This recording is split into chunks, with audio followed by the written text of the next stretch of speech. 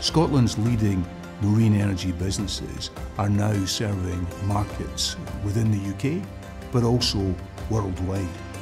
The markets in front of them include powering offshore, subsea and surface equipment, electrifying the ocean's basins, and helping to liberate AUVs and SUVs that themselves will help to decarbonise the offshore sector.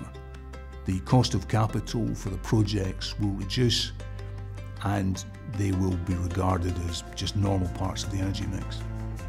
What was once new offshore wind is now standard. Marine energy will follow exactly that curve. The emerging market pull for marine energies has created a community of first investors from supply chain and end users.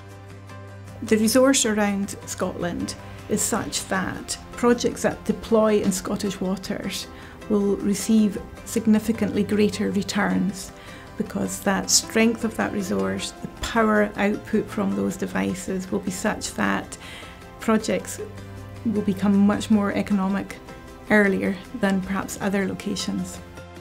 As the sector moves towards commercialisation, both wave and tidal developers are recognising that Scotland is the place to test their technology, both with the policies, the supply chain support and the test infrastructure. So having this innovation cycle in place really allows companies, irrespective of where they are in their innovation journey, to re-enter this innovation at any point, making sure that they can increase their performance, enhance their reliability, drive down their overall costs and remain competitive. There's a huge amount of resource and more resource arguably than what Scotland needs. So therefore we do need to look at what are the wider opportunities for that power. The economics of projects being delivered in Scottish waters really will excel and give projects real rapid return.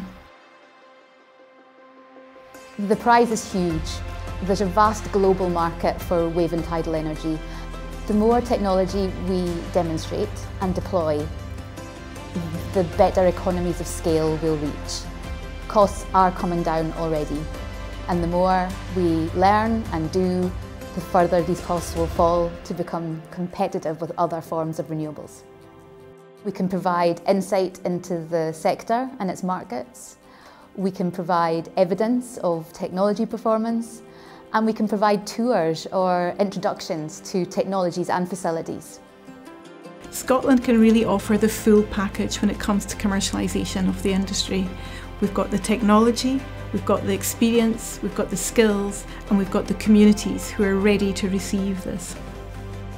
The whole marine energy sector in Scotland, including the companies, the institutions, the government, the supply chain, is collaborating to produce an investable commercial proposition. The time's right to take your first look or a fresh look at the marine energy sector. Scotland's marine energy businesses are ready to take the next step. They're ready to commercialise.